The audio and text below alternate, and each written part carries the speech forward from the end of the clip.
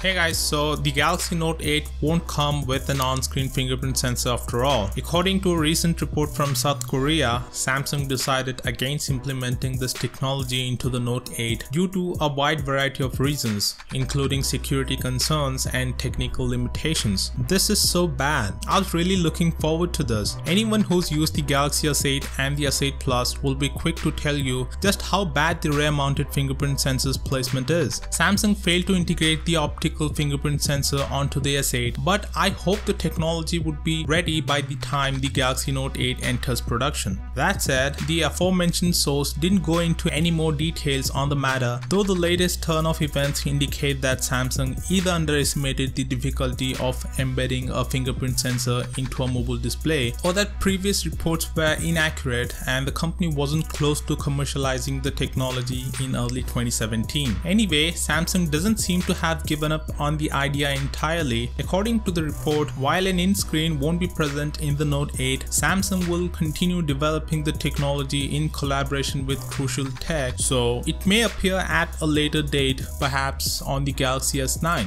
With that said, what's your thoughts on Samsung failing to implement the technology yet again? Let me know in the comments, and I'll see you guys in the next one. Peace out.